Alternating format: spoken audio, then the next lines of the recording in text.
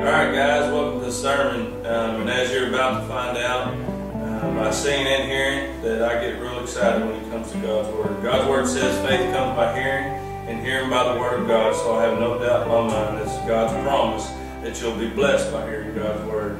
So sit back, get comfortable, whatever you need to do, enjoy the sermon. Amen.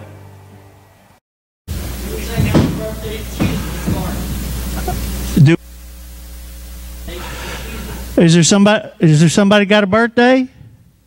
Jesus' birthday's coming up. We say happy birthday to him. You want to? Y'all want to? All right. I don't know how to play it, but we'll do it.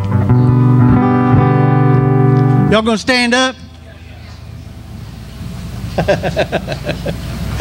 See, this reminds me of like being out on the porch. Hey, Randy, do this one.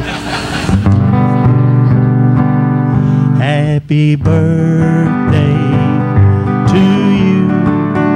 To Jesus, right? Happy birthday. Y'all supposed to be singing. Happy birthday, dear Jesus.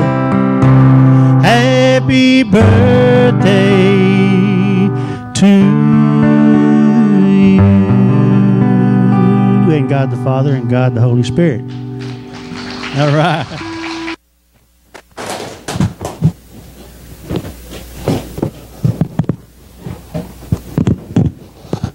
Good morning.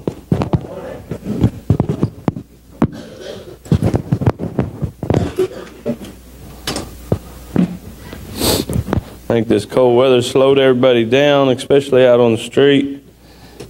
Well, some of us. And thought it'd be good to slow the music down and just may the Holy Spirit move upon your hearts in a different way. Amen? Amen. Before I get started, though, just as he sang about how prayer changes you sometimes. Sir? It's not. Yeah, live show. You know, it's Cowboy Church. Like he was singing, sometimes prayer changes you. It does. It does when I pray. Specifically last night, guys, if you've never done this, I pray to God that you try it. And if you used to do it, I pray that you start doing it again. But there's something that God will change within your heart if you get on your knees before Him and just talk to Him. Amen? So I pray you do that at your house. But last night I got on my knees next to my bed and I just prayed that everybody be safe coming to church this morning. The ones that were coming, the ones that tried. We didn't want anybody to get hurt. But let me pray real quick. Father God, I just thank you for today. I thank you, Lord, how much you've already looked after us. Lord, I thank you that one of your hidden blessings that we don't realize sometimes is how much you do protect us. Lord, you even said in your word through Jesus, keep us from the evil one. So, Lord, I just thank you for your blessing of protection, not just over us individually, but our families. And, Lord, I just pray that this morning you protect everybody's heart, and may you plant a seed that nobody can touch. And then somebody may come water it, and then may you give the increase of salvation. Lord, I thank you that every once in a while you tap me on the shoulder and say, hey, don't get complicated. Just keep it simple so everybody can understand it. So, Lord, we love you, and we ask all this in the name of your Son, Jesus Christ. Amen. Amen. Well, this morning, me and my boy got my truck unstuck, and I was going back and forth taking kids from our house to Grandma and Grandpa's house up the road, and then the clock started sneaking up on me, and I was like, well, I need to change. And, you know, every once in a while I think it's good to come to church, especially Cowboy Church, just as you are. You can get dressed up to come to church, but you don't have to be dressed up to come to church. Amen? And y'all have seen me up here. If you've been here before, every once in a while I want to get all fancy and pretty clothes on and put a little vest on for the Lord. I believe it is an awesome and honorable thing to show reverence to God. But at the same time, as you're going to learn today, that God is not just King of Kings and Lord of Lords. He's also our friend. And if He goes with us daily, then He also sees you in your dirty clothes. Amen? So some people, I don't know, maybe got this impression that God only sees you within the church walls. No, He sees you in the living room. He sees you in the bedroom. He sees you at the quick check. He sees you with your good clothes, your pretty clothes, and your dirty clothes. So He sees you. Amen? And sometimes I want to just do this to make sure that nobody ever not comes to church because of what they're wearing or what they're not wearing. Because last time I looked, God died for everybody. Amen? So there is a time to reverence the Lord, and then there's a time to let Him be our friend. Amen? Almost forgot, Whit. Thank you, brother. As y'all could see, the ice was sliding down off the roof. So when we leave here, can we please make sure we leave out the front door so nobody gets a little goose egg in the back of the head? It'd probably be a big goose egg. Yeah. I thought it was a little earthquake going on. But I never heard that happen inside a building. But today, as y'all have already heard, Dave McMahon was going to come here and sing today and testify and give testimony. He's also a prison evangelist. But as I was talking to him on the phone, I asked him how far away did he live, and he said 4.5 hours. I said, well, you can just go ahead and double that minimum if you're going to try to get on up here. And he asked if he could cancel. So with that, I knew I needed to prepare a sermon, and usually a good sermon to always have ready is a sermon called Always Be Ready. But I don't ever want to just be saying something just to be saying it. Something that really got a hold of me, and I'm not saying it got a hold of y'all, but it got a hold of me going in church. Sometimes things just seemed very rehearsed, very routine, and there was no compassion behind it. There was no true, sincere intentions. God says, serve the Lord with a sincere heart. And sometimes the Lord will put you in situations that will make you nervous because you will be more sincere. Amen? I believe some people's prayers this morning come to church was more sincere that they didn't slide off the road. Amen. You can call out to the Lord, and then there's times you can call out to the Lord. Amen. So I didn't want to assume anything, so I asked the Lord, I was like, Lord, what do you want me to preach on, or what do you want me to talk about today? I don't want to just say something to be saying it. I want you to tell me what to do. And some people look at you kind of with their head crooked when you say that. God talks to you, but the Bible does say, my sheep know my voice, and a stranger He will not follow. So God speaks to His people. God the Holy Spirit will speak to your heart. Sometimes we just don't know how to recognize it. One of the ways to recognize one way the Lord will speak to you is that you're not even thinking about something, and it just pops in your mind. And then when you try to disregard it or blow it off, and it comes right back. And you try to blow it off and disregard it, and it comes right back. That's the Lord speaking to you. And the one way you can confirm that is if it lines up with God's Word. That's why it's so important to know God's Word. Amen? That is how the Holy Spirit speaks to us sometimes. Sometimes through ice. Amen. Remind me of the scripture. It says, there will come a day where He will shake everything. Amen? And the only way you're not going to get shaken is if you're attached to the one that can't be shaken. Amen? That's the Lord. But this is the scripture that kept coming to my mind, and I want to read it to y'all. I'm going to read it first, and then I'll tell you where it's at. Some of you may know where it's at when I start reading it. The Bible says, 2 are better than 1, because they have a good reward for their labor. For if they fall, one will lift up his companion. But woe to him who is alone when he falls, for he has no one to help him up. Again, if 2 lie down together, they will keep warm. But how can one be warm alone?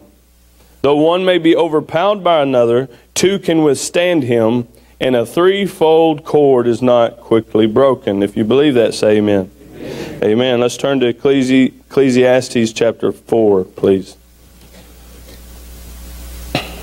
As we're turning here,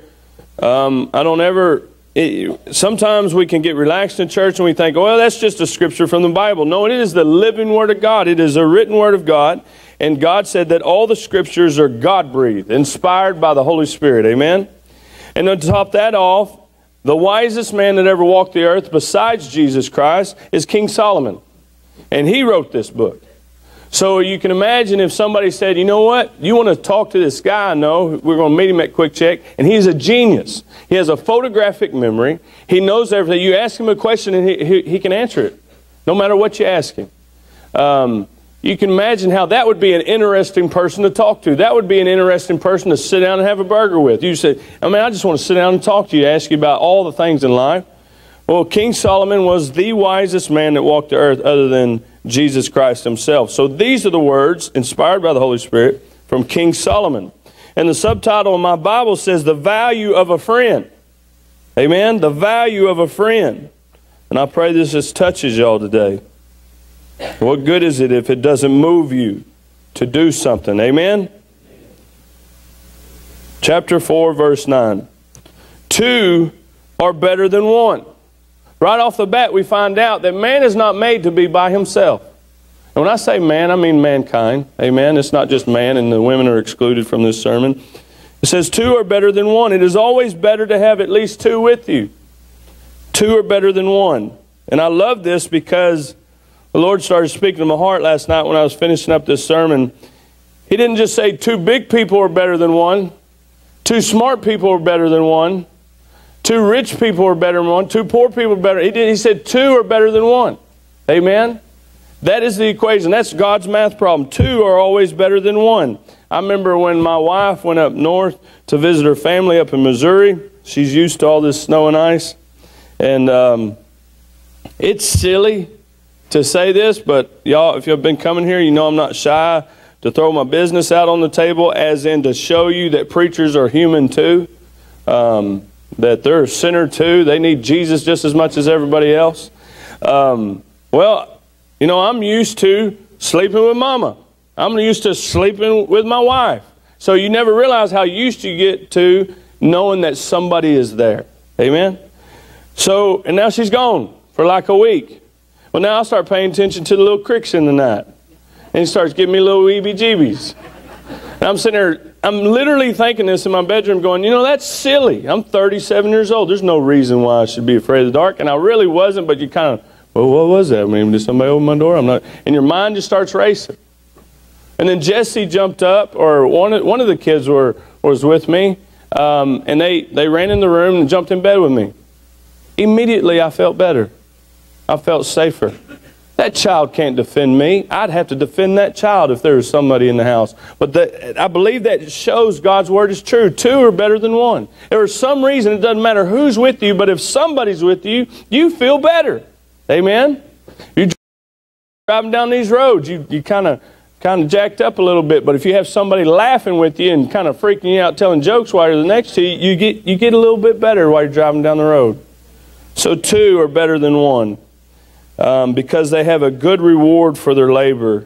This morning I got up at about 5:30, and since 5:30 to about 6:45, I was trying to get my truck unstuck. I went through 2 different ropes, busted them, and I wasn't doing good. As soon as my boy came out there, we got unstuck. Now, I'm not saying my boy's a genius and he really helped me out, but I'm saying for some reason that it worked out. Amen? I'm not trying to drive this point home too much, but at the same time, we've got to understand that when the simple, practical applications of God's Word, and we see it right there in action, that's what makes us fall in love with God's Word. That's what makes us want to dig into it more. Something so simple. 2 are better than 1 because they have a good reward for their labor. For if they fall, especially today, for if they fall, one will lift up his companion. It's very rare. I mean, everybody in here is human. Everybody in here has got a beating heart. There's times that you can be emotionally drained. You can be sick and tired of being sick and tired, or you can be angry, or you can be happy. But what's good is that if you're not by yourself, you don't have to go at this all by yourself. If somebody's there with you and you're down, they can lift you up, and vice versa. Amen? For if they fall, one will lift up his companion. But woe to him who is alone when he falls. That means distressed and always worried and depressed. Somebody who's by themselves will get to where they're depressed. And this doesn't just mean a spouse, obviously. This means a friend, or just a companion, a brother or sister in Christ, I know that when I come to church and I see other people, I immediately get encouraged. Amen? We all need that. I think everybody in here can agree that we were not made to be people all by ourselves. We need each other. Amen? Amen. But woe to him who is alone when he falls, for he has no one to help him up. You are a blessed person if you have somebody to help you up. Amen? Again, I love it when the Lord repeats something. If you ever read God's Word and it seems like He says, behold, or I tell you the truth, or he says, I'll say it again. If He does that, it means it's something really He wants us to pay attention to, because usually we can get to listening to something and we're not paying attention to it. But He says again, if two lie down, here's another reason why two is better than one. If two lie down together, they will keep warm. But how can one keep warm alone? A little short story. When I was in the Army, we spent a lot of time out in the woods, and my ranger buddy was from Brunswick, New Jersey. He not like Texas folk. He was very aggressive. He's a very aggressive man, and let's just say he had a very aggressive language. Amen. That's about as nice as I could say it in church. And one night we were sitting out in the woods, and we were on a perimeter, and while we were out there, I'm freezing to death. I'm one of those folks that don't like the cold too much. I'd rather it be 115 degrees out. Well, if you've ever been outside for an extended period of time, you know the ground will literally suck the heat from your body. That's why you need some type of bedding on the ground. And I'm sitting there and I'm freezing. You got to lay next to your ranger buddies. All right, in case one's awake for security, one's sleeping, vice versa, just like the Bible is talking about there, up above in verse 9. And I'm sitting there freezing. I'm literally got to the point where I'm almost stopped shaking. And I'm looking over at him. He's a big old guy. He's like 6'4", 260, and he's all muscle. He's just a big guy. And I looked over and I saw like his legs were just sitting there. I was like, man, all right. And this is literally how I was thinking. I was going, I can grab a hold of him and get warm. But that's not right. You should not do that. And I was sitting there thinking, no, let's think this all the way through. If he wakes up and he gets mad at me, he'll hit me and we'll get in a fight and you'll get warm fighting. I mean, when you get cold, you will go to extreme measures to get back warm. You will just find a way to get warm. I said, and if he doesn't, then I'll hold on to him and I'll get warm by holding on to him. Actually, we'll both get warm. And he's used to the cold weather up in Jersey, so it wouldn't bother him too much. So I grabbed a hold of him, and I remember him punching me right in the top of the head. Bam! He says, what are you doing, Norton? I said, man, I see it two ways. Either you can just roll over and be quiet, and then we go back to sleep, or we can fight, and you know I'm down with that too, and we can get warm fighting. Again, if two lie down together, they will keep warm. Obviously, there's certain ways you don't need to do that, but you see the point. If you're all by yourself in life, you have nobody to help you keep warm. But how can one be warm alone? Guys, and this is what I love about God's Word. It doesn't just speak to you physically, it speaks to you spiritually. There's a bunch of people in here in the midst of a crowded room, you're emotionally all by yourself. For whatever reason, you can be all by yourself in the midst of a crowd emotionally. And God says you shouldn't do that. You should join up. Amen?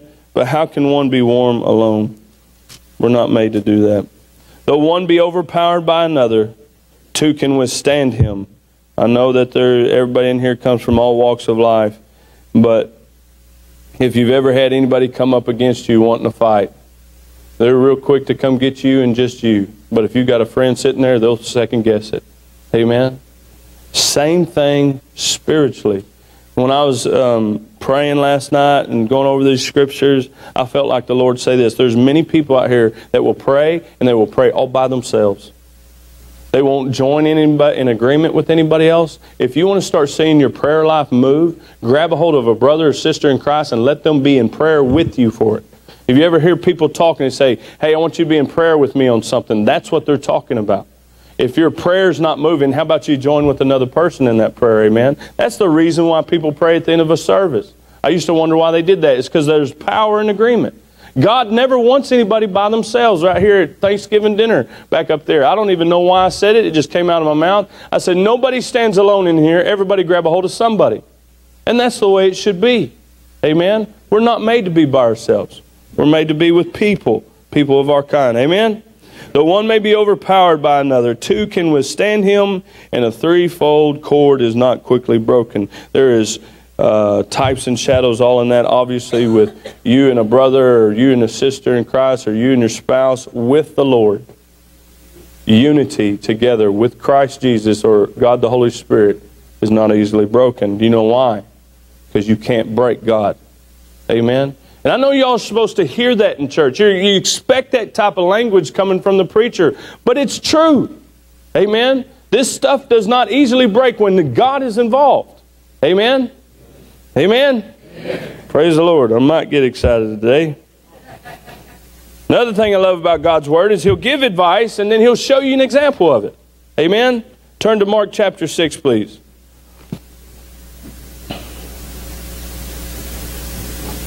Somebody came up to me and said, Jason, I'm not trying to threaten you, but you better not have one of those 3-minute sermons today after driving through that ice. I said, careful, you get the other side of me and we'll preach all day. Yeah, amen. Praise the Lord. Oh, aside, before we jump off into Mark chapter 6, praise the Lord, a praise report. Last week, it was finalized. Through a few different dominoes that needed to fall, the Lord answered prayer through some of you here, some of you that are not here. But December 26th, Lord willing, still, I will be flying to Uganda, Africa with Jeremiah. Jeremiah is the Nigerian family that comes to church. He's not here today with his family.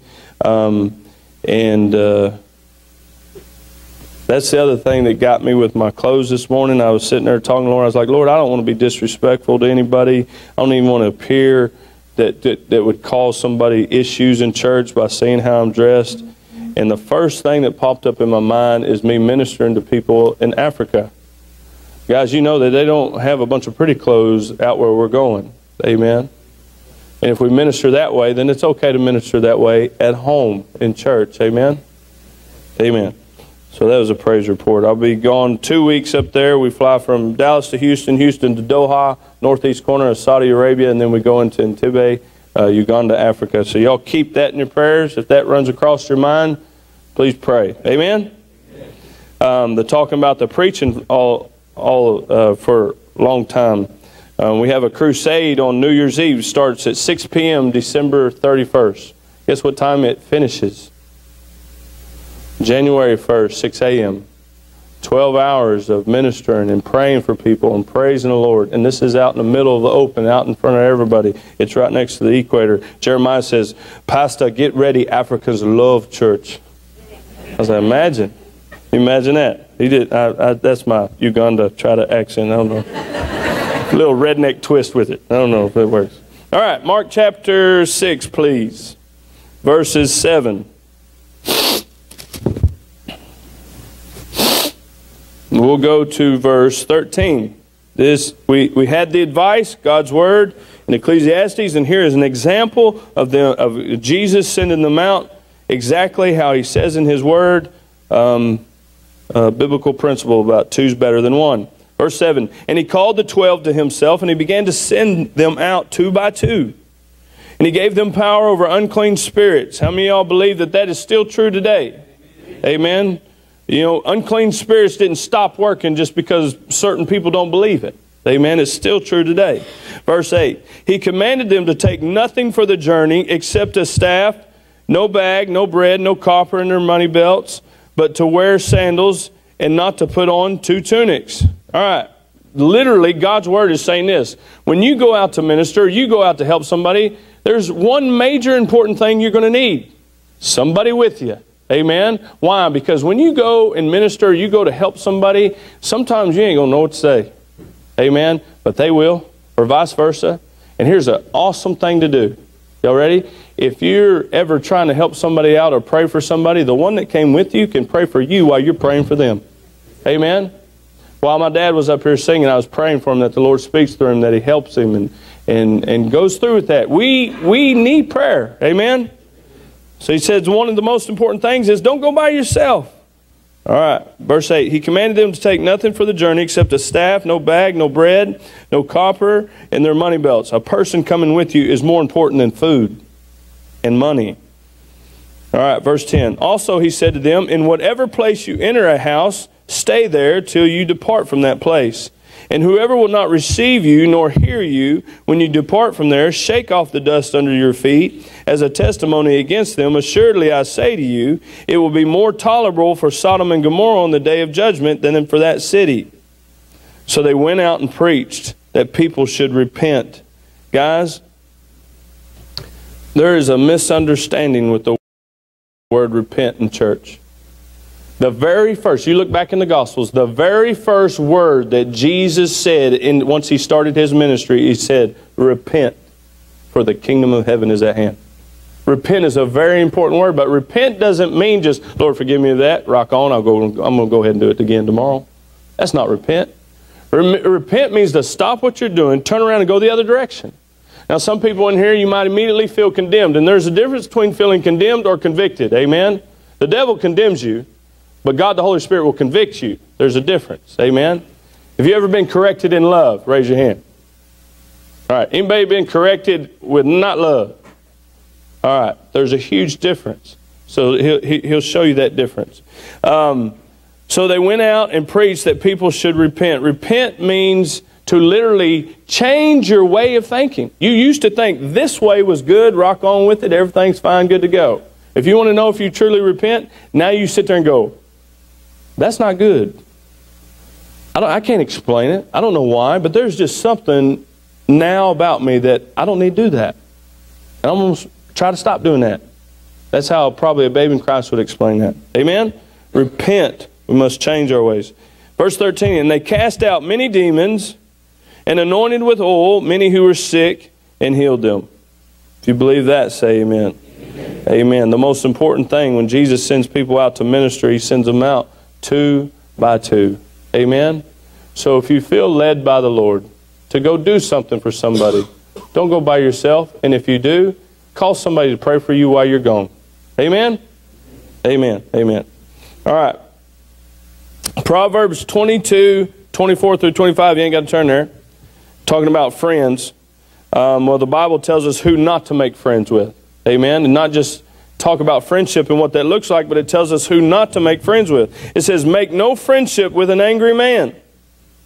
And with a furious man, do not go, lest you learn his ways and set a snare for your soul. Many people get jacked up on the word soul. Soul means your mind and your emotions. Many traps with your emotions. It'll mess up your emotions. Make no friendship with an angry man, and with a furious man do not go, lest you learn his ways and set a snare for you. Now you got to ask yourself, why would you, if you went with that man, why would you learn his ways? Because he's got a strong personality and he can overpower you. Amen? Now this is what jacked me when I started reading the Bible. One of the first books I started jumping off into more was the book of Proverbs. I didn't realize how much the Bible was calling me a fool. You talking about humbling? Because I was that hot-tempered man. I still am if I ain't careful and stay in Christ. Amen? We all have our flavors of messing up. Amen? But it's saying make no friendship with an angry man, and with a furious man do not go, lest you learn his ways and set a snare for your soul. This is what also, right behind that, the Lord encouraged me with.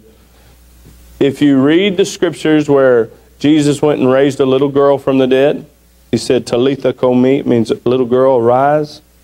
On the Mount of Transfiguration and at the Garden of Gethsemane, He kept calling 3 guys off to the side. He says, you, come here. You, come here.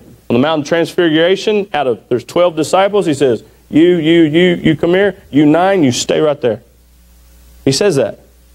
Now what do these 3 men have in common? They're all hot-tempered. One's Peter, and anybody that reads the Bible knows that Peter's quick at the mouth. Amen?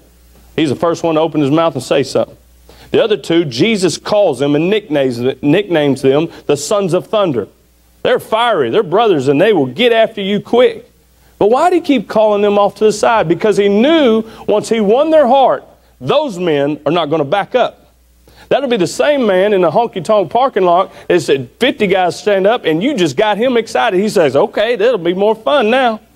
Right? Once they win that person over to the Lord, that person has a strong personality and he's not going to back up. God could then now use that mouthpiece for not hurting people, condemning people. He'll use it for His glory to save people. Make sense? So if you have a hot-tempered person in your family, don't run away from them, pray for them. Because that person will change once God the Holy Spirit gets a hold of them. And I'm telling you, He'll set the whole town ablaze. Amen? And not only will He do it, they'll be convincing of it. Amen? Amen? Amen. Praise God. Y'all turn to James chapter 4. That got me encouraged. After I read Proverbs 4, I was like, Lord, you don't want to use me. I was called a fool like 20-something times in the book of Proverbs. He said, wait, I ain't done with you. You know how you know when God ain't done with you? You're still breathing. Glory. That's right. James chapter 4, verse 1. Thank you, Lord. Put that up. All right. Go verses 1 through 5.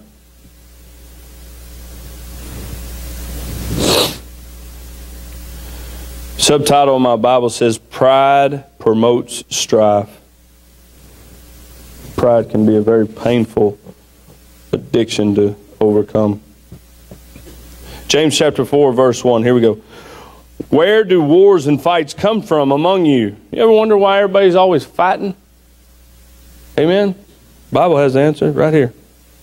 Do they not come from your desires for pleasure that war in your members? You lust and do not have. You murder and covet and cannot obtain. You fight and war, yet you do not have because you do not ask. You imagine that once we get home in glory with the Lord. How many things will we go, man, it was that simple. Literally, right now, you ain't got to raise your hand. Take your own spiritual inventory. How many things in your life that you're really desiring right now, you're really wanting right now, and you ain't even asked the Lord for it?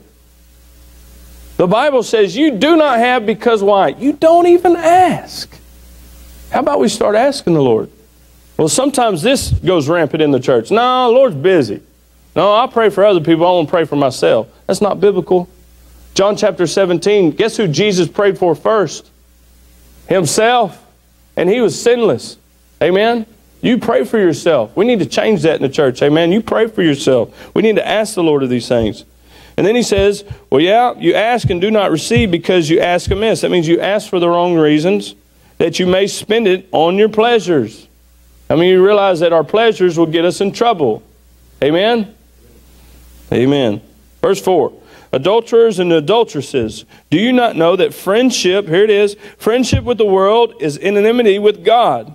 Whoever therefore wants to be a friend of the world makes himself an enemy of God.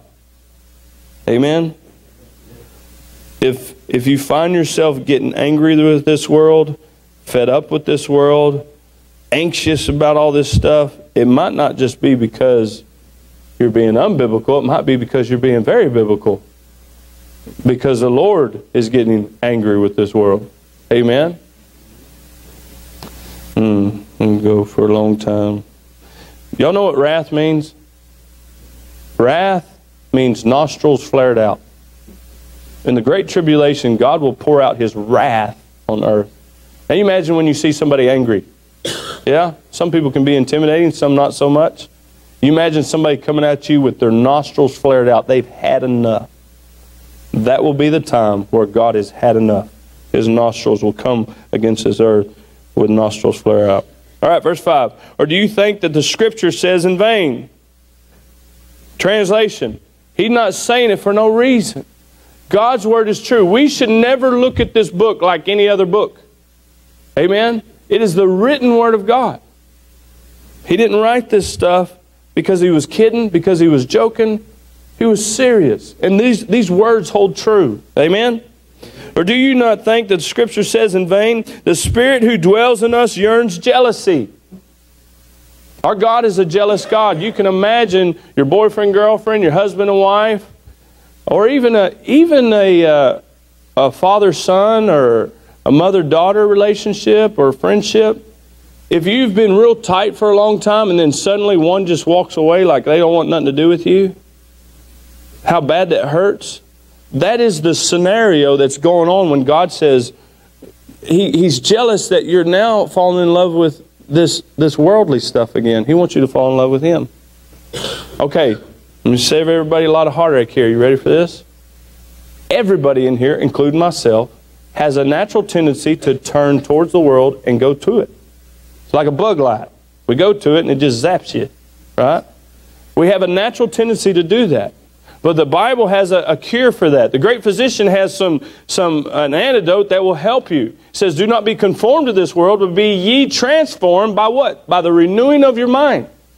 So that if we get in this daily, if we hear the Word daily, if we come to church, or you ain't got to come to this church, but just go to church, amen. Go somewhere where they're preaching the Bible, and then that will keep you in a good relationship with the Lord. If not, the Bible says that for a man who comes here, he realizes what man he is, but if he turns away from the Bible and he walks off, he forgets what kind of man he is. You don't even realize it anymore. So don't be conformed to this world, but be transformed by the renewing of our mind. Amen? Y'all still with me? Amen. Praise the Lord. If you love the Lord, say amen. Amen. Amen. Turn to John chapter 15, our last set of scriptures. I guess I need to turn there.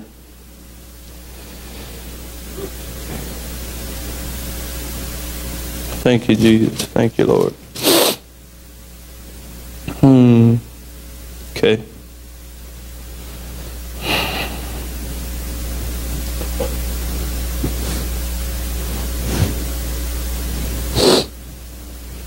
Daddy, you mind coming back up?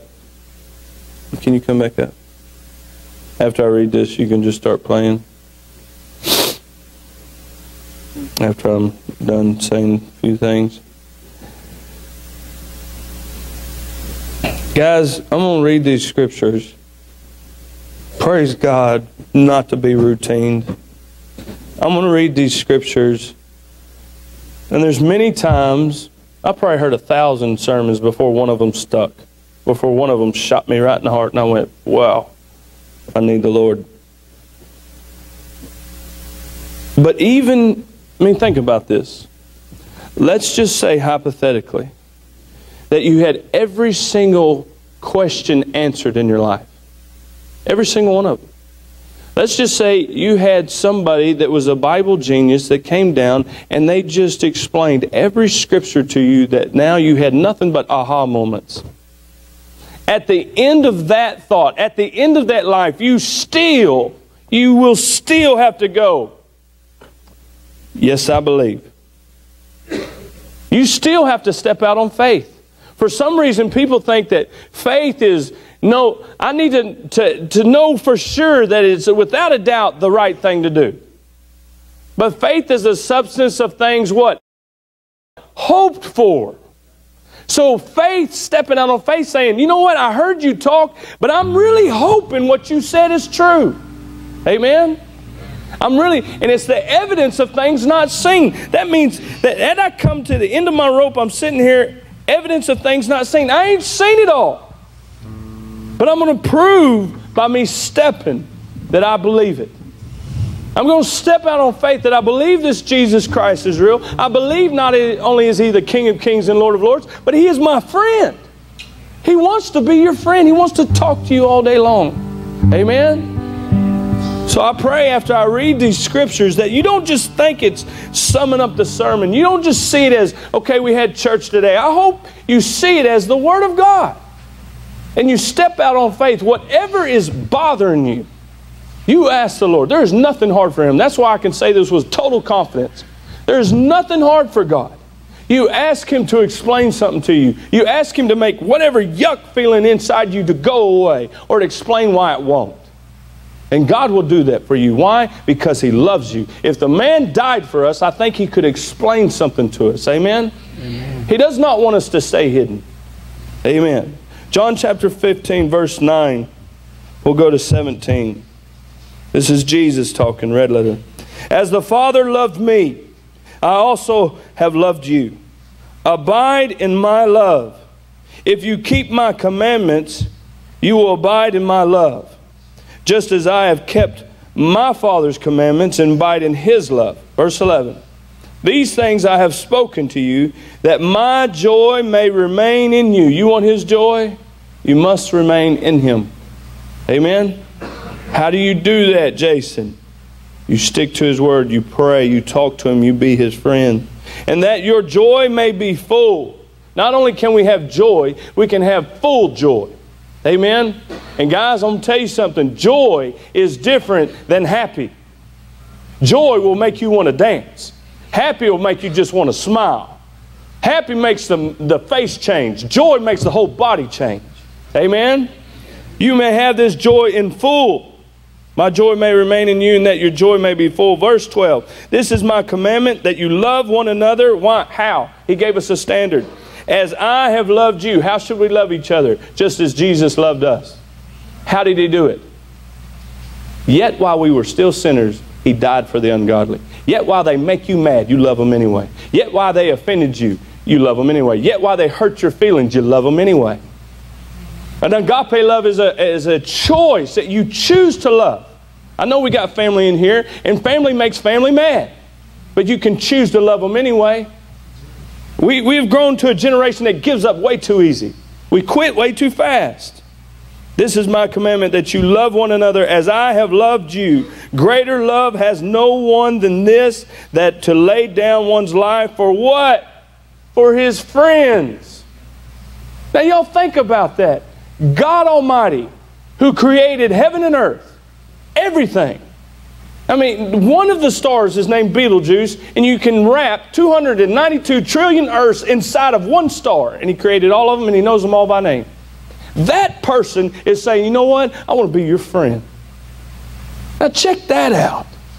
He wants to be our friend. Man. You are my friends if you do whatever I command you.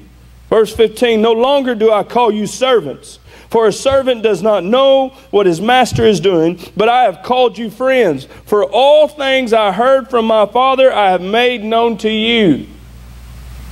There is nothing that he's trying to hide from his children. Amen? There's nothing. You know what it's all wrapped up in? Guys, I know it's Christmas is coming up, but check this out. Everything that the Father made known to him is made known to us. What does that mean? Y'all look at me real quick. We're almost done. How is that wrapped up? Everything that the Father told Jesus, he has now made it known to us. How is that possible? Well, it's in the Bible. It's all wrapped up in the written. Yeah, but I can't put this Bible on me. Amen? What is it wrapped up in? It's wrapped up in the Holy Spirit. Once you get the Holy Spirit, you then can converse with the author of this book. Amen. It's all wrapped up. What do you have to do with the present? You got to take it out. You got to start taking it apart and looking inside it. Amen? It's all wrapped up in the present. Amen? Amen? Amen. No longer do I call you servants, for a servant does not know what his master is doing, but I have called you friends. For all things that I've heard from my Father, I have made known to you. He loves a relationship. He didn't say I made known to y'all. He said I made known to you. Verse 16, you did not choose me, but I chose you and appointed you that you should go and bear fruit, and that your fruit should remain, that whatever you ask the Father in my name, he may give you. These things I command you, that you love one another. You can do all these things and have not love, and it profits us nothing. Love is patient, love is kind, love suffers long. Faith, hope, and love abide in these, and the greatest is what? It's love. Amen? I pray that we leave these doors today loving each other better. I pray if you're lost, I pray you call out to Jesus, say, Lord, save me. Stepping out on faith. Amen? Can we all stand, please? Guys, I know it's a small crowd today, and if you need prayer, you grab a hold of somebody and pray. But I pray this in Jesus' name. Don't leave until he's done with this song. Amen? Can we just stay at least one song? In front Amen. of all to see, and I know I'm not worthy of your love, but I believe you died for me. So here I am, take my life, it's yours. Forgive me, Lord, on this day,